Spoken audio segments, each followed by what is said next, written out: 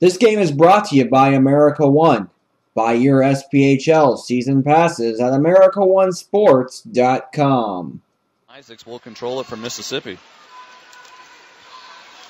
Brandon Kozlowski already getting a little bit frisky off the face-off. He's no stranger to the Snakes. Fitzpatrick now. They dump it back to Lynn. And Clark caught it up high. Wow. I'm not sure if he realized. That's going to be. Now they go back and forth. Helmets are loose, and now they're going to go ahead and drop it. And they're trying to go at it. They were all tangled up and kind of losing their balance from the get-go as Rui. Well, McLeod coming in after the shot. Rui's right on him. And Clark gives McLeod a shot up high. McLeod, by the time he reached around and realized something, here's Rue in his face. And then Rue caught him up with a glove up high. And then McLeod said, that's it, I'm taking him off. And he threw one haymaker and kind of corkscrewed himself into the ice. Now, Clark, I don't think he realized he had the puck in his pad. Yeah. Because he thought he sent it.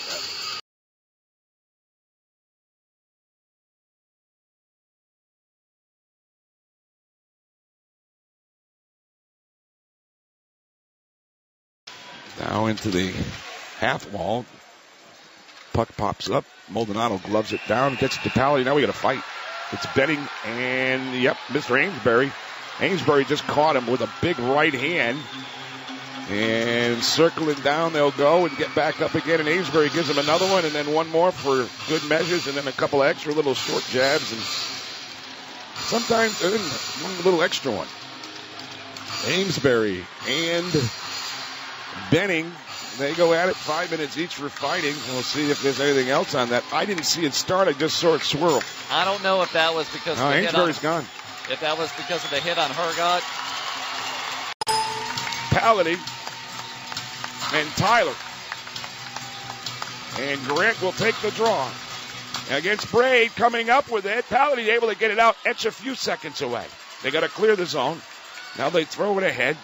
Kozlowski tries to move it in. It's up on top of the blue line. Coming out with it is Lang. Lang takes a shot, didn't miss by much. Digging down low is Rui. Down to 7 seconds. It's in the corner. It bounces to the point. One more chance. Shot. That one went wide.